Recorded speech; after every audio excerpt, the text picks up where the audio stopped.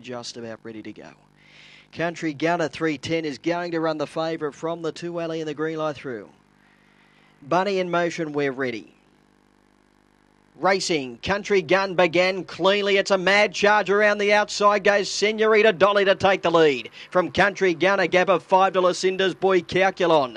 They'll followed up by Bella Sonora, Elliot Roy. Strikers Luck, Country Wall at the tail. Senorita Dolly rolling on the corner.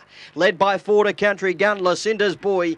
But it's all Senorita Dolly. She goes all the way. Senorita Dolly by 2.5, Country Gun, Lucinda's Boy. Then Calculon, followed in by Bella Sonora.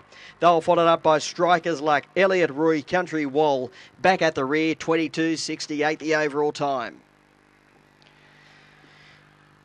Senorita Dolly, she just charged around the outside. It was a mad charge in the early stages. Virtually half the field looking for the early lead around that first corner, and she just stayed out wide and she got the fly into the back straight, dashed away, and she's been way too nippy. 22.68, Senorita Dolly getting the prize, and she registers the hat-trick after winning her previous 2 runs at Nowra in flying times. She's a blue bitch by El Gran Senor out of Aricadora, owned and trained by Denise Warren at Goulburn. Second in number 2, Country Gun, Neil Staines. 9, Lucinda's Boy, third. Bruce King, and 4th in number 8, Calculon, Daniel McDonald. 22.68 that overall time.